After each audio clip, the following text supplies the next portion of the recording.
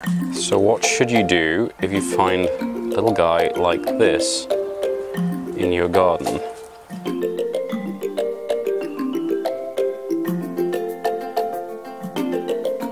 So this is a flapneck chameleon.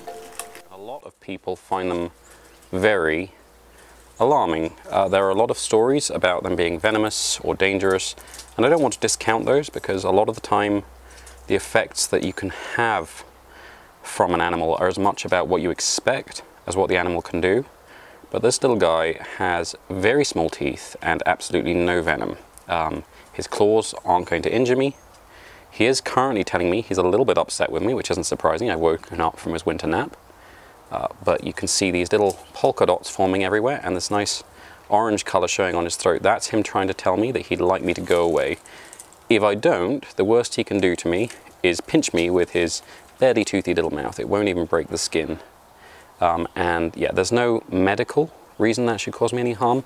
But again, psychosomatic effects are real. So if you're expecting danger, you will often find it.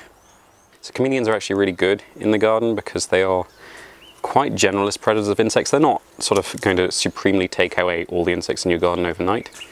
But they prey on flies, they prey on grasshoppers, and that just makes your garden a little bit safer than it would be without them.